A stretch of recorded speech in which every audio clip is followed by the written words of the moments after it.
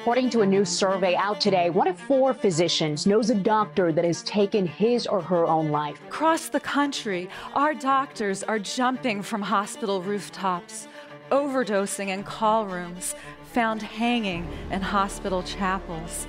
She was worried that she would lose her medical license or be ostracized by her colleagues because she was suffering burnout. Experts say this was a public health crisis long before COVID-19, and the pandemic has only worked to heighten the issue.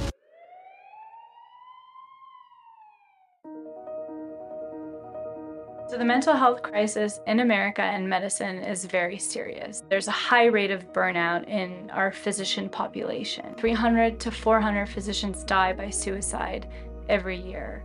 So yes, we are having a mental health crisis, not just with the general population, but also here in medicine with our healthcare workers and more specifically physicians. How bad is the situation of mental health with physicians? I think that, it's been bad, and COVID has just unmasked how bad it is, right? I think it's been a struggle for years. I want to share that when I was a resident, one of my seniors committed suicide, and it was devastating for all of us. And it was devastating because it seemed like he really had it all together. And I think that's the thing that's striking about physicians, that we can hold it all together when privately we're suffering so much. And it's almost like I wish someone had, I wish we knew, I wish he had reached out, I wish we understood how deep the struggles were.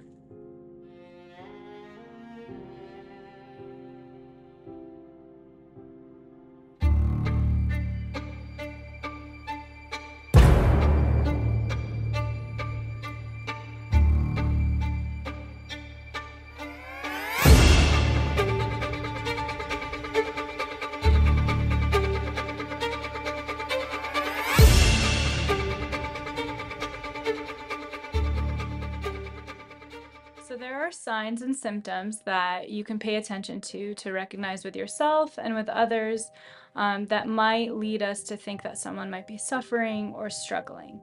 So the changes or the signs and symptoms you might see might fall under a behavioral change, mood change, or things that are said or ways that are being expressed.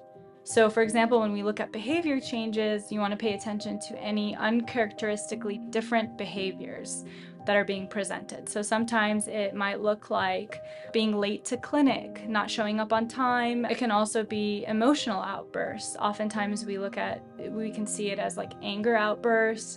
Sometimes it can be crying, unexpected crying. You're at work. If you are withdrawing from your social support system, you're withdrawing from your colleagues, from your workforce.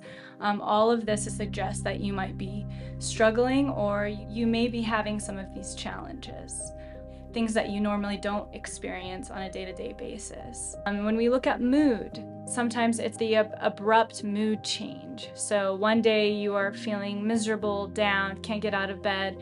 The next day you're feeling anxious or really just up and can't go to sleep. Those significant mood changes, irritability, sometimes feeling a little bit more hopeless.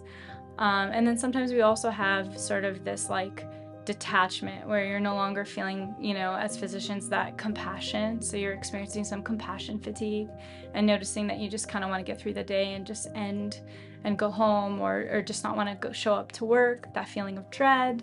Some of the things that, we may say or that is expressed that kind of indicate that there's something going on. Oftentimes we see individuals who are thinking about suicide may start talking a lot about death and dying, so paying attention to that. Again, expressing hopelessness or wishing that they weren't alive or could disappear. Those are all indicators that, someone is struggling. Seeking a safe space to talk about one's mental health challenges or concerns is extremely important. I think that first starts with actually making sure that the culture is acceptable and compassionate about these sorts of issues and concerns. By designing each individual who's participating and listening in those safe spaces, have an understanding that what is exchanged, what is actually shared, is completely confidential, and that they're not to share that with anyone. That's the professional expectation of that. Particularly our GME psychologist, who works for me, doesn't even tell me anything at all in terms of details or identities of individuals who've come to her. So the confidentiality and the safety of these spaces is our highest priority to ensure that people feel comfortable seeking these spaces out. So I would say that I'm probably particularly for residents, I'm probably the highest risk individual of knowing anything beyond that safe space. And I can assure you that Dr. Abu-Zeab tells me nothing. So there are a few reasons why physicians shy away from asking for help. Stigma and shame are probably the two biggest reasons. This, worry of not wanting to show that they are weak or incapable. We know that physicians are very resilient, and we also know that there's a high rate of burnout. And so those two can coexist, resiliency and burnout and depression and anxiety. I think part of it is that there's this you have to be stoic in medicine, right? Don't they teach you? And I think we've all learned that, it's about the patient, it's not about you, right? And you have to deliver difficult news, and you can't put your own feelings, right? That's kind of what you get taught. And so before you know it, you almost put these walls constantly, and you don't assess, like, how is this making me feel and affecting me? The issue of physician mental health is so stigmatized primarily because most physicians join into what we call a social contract with society. What is that social contract? The social contract is that as a physician, you have a higher calling, and you have a higher calling to do whatever it takes to keep patients, the population, and society healthy, to cure them. And this is really important because that sets medicine aside from every other field. And it means that it becomes acceptable in the social contract for physicians to sacrifice themselves. And also for physicians to live up to an expectation, particularly associated with their competency, that has no room for question or error. So with such a social contract in place, it's extremely difficult for physicians to admit that they need help, for physicians to admit that something may be wrong. If a physician admits that they need help or that something's wrong, to the individual physician, it means that they may in fact be giving a signal to others that they're not competent, that they're not good enough, that they're not trustworthy, that they're not safe. And, the stigma around accessing help is really, part of it is the internalized shame, the looking weak, and then there's also this real fear of jeopardizing your work or your future career, not being licensed or getting your license revoked. And licensure with the medical board of any state has a very low threshold for removing the privilege of practicing medicine for physicians who are deemed or believed to be incompetent. The fact that you've invested so much time and money in your career and this fear of losing it, right? You're scared that if someone finds out I have depression or I have this, you might take my license away. I might not be able to get a job. If I have to put it in on a form, whether I have depression or not, will they hire me? What will happen, right? And I think there's a lot of stigma around that. It's really hard for physicians to be honest about what they're going through and to get the help because they're scared about, well, what would happen next? What's going to get taken? Is my career going to get taken away? Is this going to get taken away? And I think that that's really difficult. I know there are advocacy groups that are fighting against sort of the medical board and other credentialing committees to try to change those questions that might tap into mental health history or your current mental health state. So I think that there are a number of barriers, and those barriers are the social contract that we're set up with, even in entering the field, but then it's the expectations that we put on ourselves that are unfortunately difficult to negotiate with, because we end up basically saying we can't let anyone down or ourselves down. And then there are the other barriers to seeking help, which include not enough time, right? So working a lot and feeling really guilty to take time off to attend sessions. We have sort of this real crisis or issue happening now where mental health demand is really high. So a lot of providers have wait lists, so it's taking a lot of time to get help. Insurance companies aren't always providing updated provider lists. So all of these get in the way of accessing help. And then another one too is just, when you're in training or you're working, there is this fear of asking for time off because, again, it's the perception, the stigma, the shame, but then it's also, I don't want to burden my colleagues if I have to step away. And this is where I think as an institution, we have to put protective measures. Dr. Lorna Breen exemplified all of the best qualities of a physician, but she found herself overwhelmed by the COVID crisis, even contracting the virus herself while serving as head of a New York City hospital emergency department. She was a very driven physician. She contracted the virus herself and tried to recover at home. When she didn't have a fever for 24 hours, she called and went back to work. She was scheduled for 10, 12-hour shifts in a row. But she wasn't working 12 hours, she was working 15 hours and 18 hours. Patients dying in the waiting room where their portable oxygen would just expire, and not enough beds, not enough help. She called us and said, this is gonna end my career. My colleagues are gonna be able to recognize that I can't keep up. And we said, then you should go home. But she didn't, because she was a dedicated physician, just like so many healthcare workers. Only a handful of days later, she called Jennifer and was basically in a catatonic state. She couldn't get out of her chair. At that point, we solicited the help of some of her childhood friends and her medical school friends to get her physically out of Manhattan. Lorna was in really rough shape, so Jennifer, she drove her big sister to the hospital, like you do.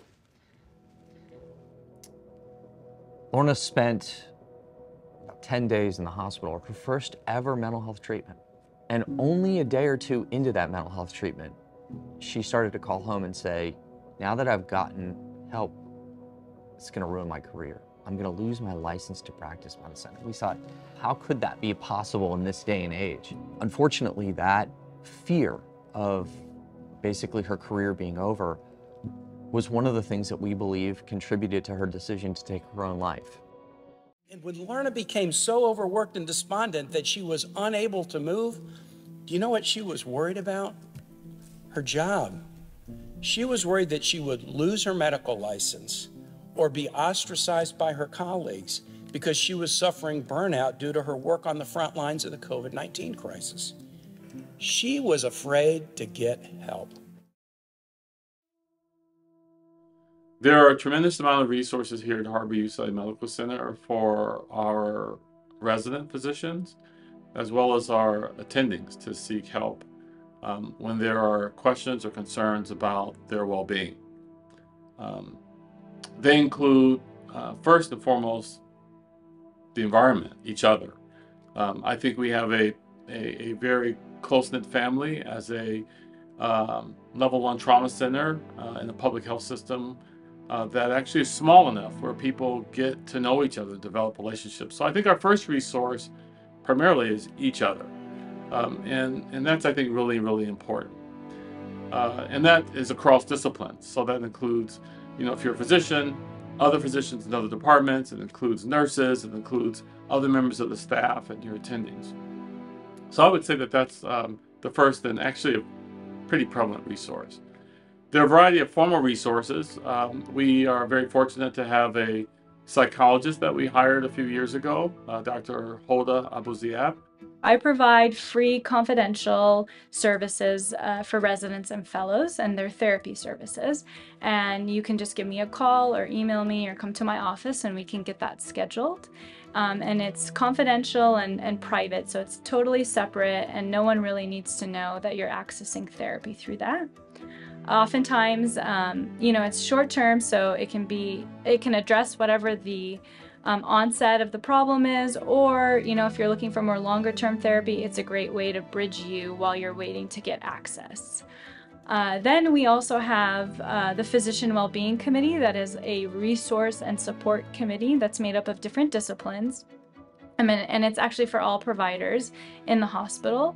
And usually people will refer individuals, whether it's self-referral or from a colleague, to the Physician Wellbeing Committee if they're seeing someone struggling or if they're having challenges of professionalism or whatever it is that might be connected to mental health issues. And there, a member will meet with that faculty or that physician or that provider and then discuss resources and referrals as well. And then we also have this peer emotional support program at Harbor, and it's called Helping Healers Heal, H3.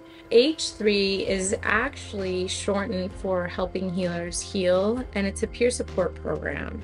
And the whole purpose around the peer support program was really to support each other as healthcare workers when we're going through a difficult time because of an adverse event or because some kind of patient-related event.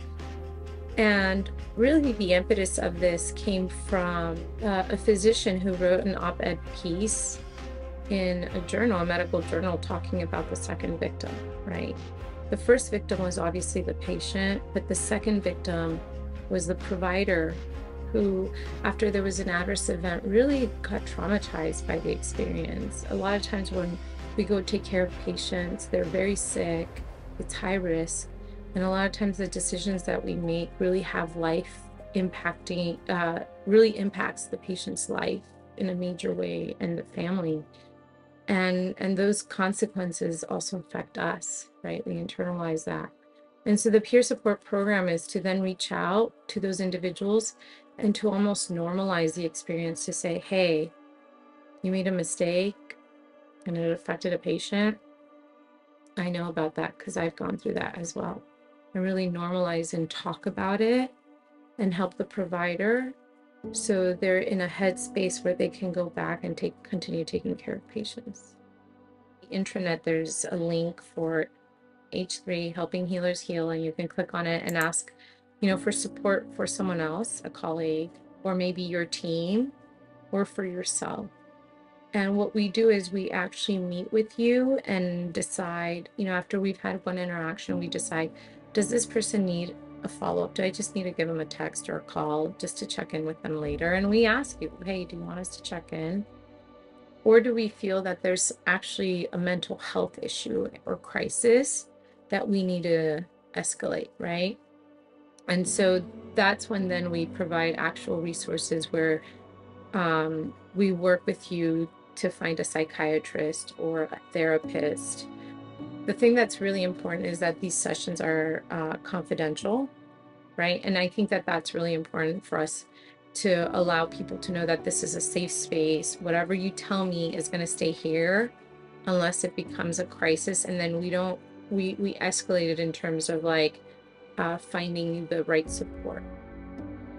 And then, of course, in the county, we have the Employee Assistant Program, EAP, that allows you to have mental health sessions with a trained mental health counselor. And that's also something very separate from GME and even separate from Harbor. It's through DHS. Those are sort of the big resources we have. The Resident Wellbeing Committee that we have here for residents and fellows, again, is also more a support and resources. So if you're having questions around what we have here at Harbor, you can even reach out to the Resident Wellbeing Committee for more information and resources. The National Suicide Prevention Hotline, which was 1-800-273-TALK, is now, or 3-digit number, 988. And what it is it's for any mental health issue or crisis, or, what I like to say, if you're having a really distressing moment and you need to talk to someone, then you can call 988 and they will redirect you to a confidential, trained mental health counselor. And then DMH also has a well-being line for county employees that you can access. At Harbor, we also have a resource page that offers more resources like on demand, whether they're videos or mindfulness, audios, and progressive muscle relaxation that you can access. And it's called the Coping with COVID resource page that we developed early on in the pandemic that we are continually updating with well-being resources. No medical school wants to be known as the suicide school. No hospital wants to be #1 for interns jumping from rooftops. No one wants to become a doctor to kill themselves. It's the ultimate oxymoron, the barefoot shoemaker, the starving chef, the suicidal doctor. So why? What the hell is going on? And why is it such a secret? And why am I piecing this together between patients? I'm a solo family doc, yet somehow I've become an investigative reporter, a specialist in physician suicide. Why? Hi. Hi, Dr. Weibel. How are you? Good, how are you? Doing well. This is so great. Thank you. Thank you for making this time. Thank you for having this small conversation with me regarding physician mental health and this ongoing epidemic on physician suicide. No problem. I'm excited to share whatever I've learned over the past 10 plus years. So I just wanted to bring to you a question that I had, and I think many physicians also have, is that should we physicians be afraid of and not seek help when clearly there is this stigma and potential risk to medical licensure and potentially our careers? Physicians should all be getting mental health care. It should be a requirement of the profession. But what is essential is that we choose our own healthcare team and we do not wait until we have developed such maladaptive behavior that we're mandated into therapy by our employer or the state medical board, because that's not going to work as well. In your experience and research, what path has this led for physicians who ultimately have not sought help? Those who have not sought help, well, I have about 2,000 obituaries of physicians, unfortunately, that I've collected and reviewed and analyzed where they've gone wrong, and most of them have not asked for help. And if they have asked for help, they've maybe gone the wrong route or been mandated to seek help from a service that is not really helpful. As you know, a lot of mental health care, if it's mandated, can be more punishment oriented towards physicians. So punishment is not healthcare. And I believe in order to have that therapeutic alliance, you need to want to seek healthcare and to select somebody who you resonate with that's going to serve you in the best way, because not everyone needs the same sort of healing strategy. It's really important when you select your own mental health team that it not be on an electronic medical record. As far as possible, you should ask the psychiatrist or therapist, MSW, the trauma, informed therapist, whomever you choose, is this truly a confidential visit between the two of us? Do you keep a medical record? These are all things that I think would help people feel more comfortable revealing the depth of their psychological pain with basically a stranger who can turn into a comrade in your healing if that trust exists. Great. Thank you very much.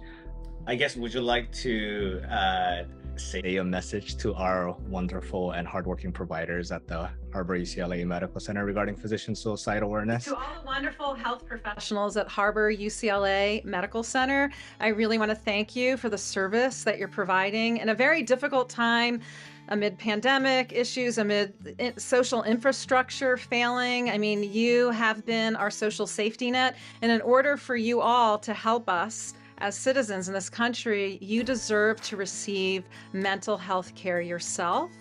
And that mental health care should be confidential and non-punitive. And I want to encourage you to get that wherever you find it. And there are amazing therapists out here. I even have free trauma recovery support groups. I'm sure you have other things locally, even within your medical center. And I want to encourage you to try all of them.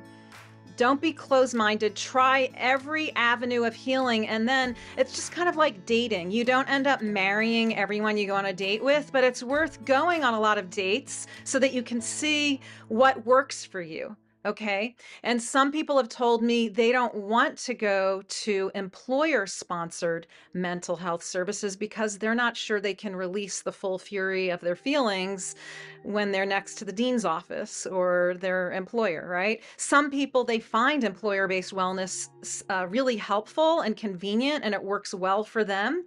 So I don't want you to close your mind to any one healing option, but rather explore as many as possible. Great, thank you. I love the dating analogy. I actually need to just go on more dates myself as well. Time to go on dates, but it's good. There's also another analogy that I think people would find helpful is the dental health analogy. You don't just wait until you have an abscess and you need 3 implants. You actually floss and brush on a daily or regular basis. You go see proactively a dentist maybe every 6 months.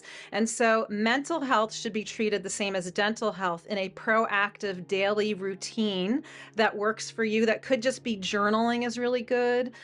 So that you're not carrying with you the dead child or the adverse reaction you witnessed having to do with a patient. You know, like you can get it out of your system before you go to bed instead of drinking alcohol, much better. Also, you might try meditation. There's so many different ways that you can calm yourself and choose different ways of servicing your own mental health so that you stay ahead of the pain and you're not in a chronic state of grieving or in trauma. Another really handy way to look at this is there's a button that I saw once that said emotional baggage limited to 2 carry-ons.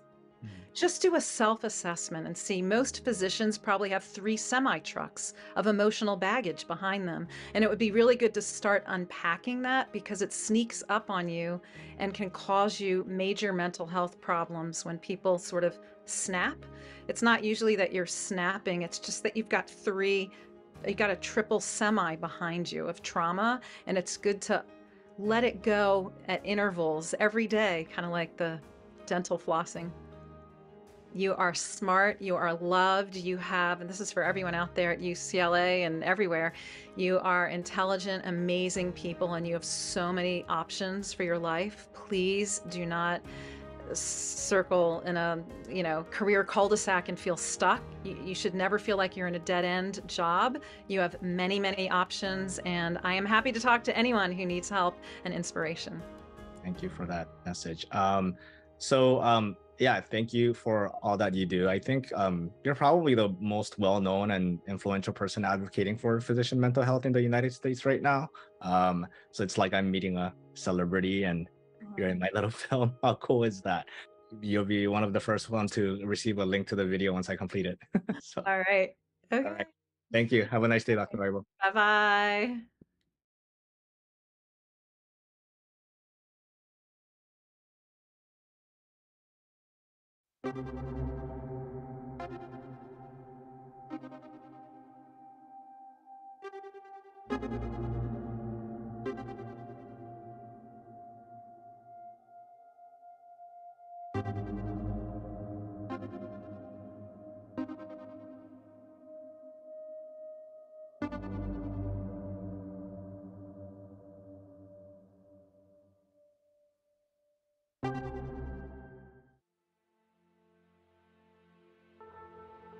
No more talking about it. The way it is, the way it is. It's no mystery. There's no getting around it. When you're here, we got chemistry. We light up when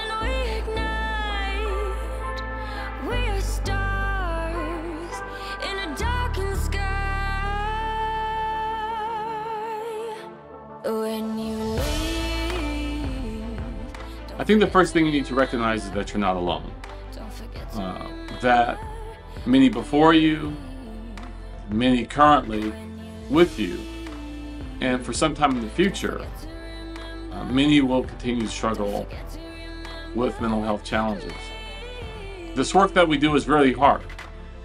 So first recognize that you're not alone. I totally recognize how hard it is to go through struggles, personal, emotional, mental struggles, and do it alone. And you're not alone.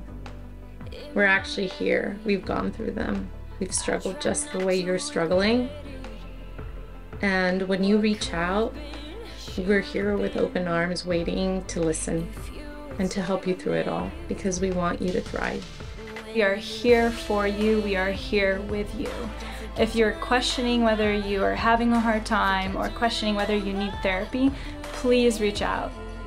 One of the most compassionate things that you can do for yourself, for your colleagues, for your patients, and for your loved ones is to take care of yourself and ask for help, because you matter.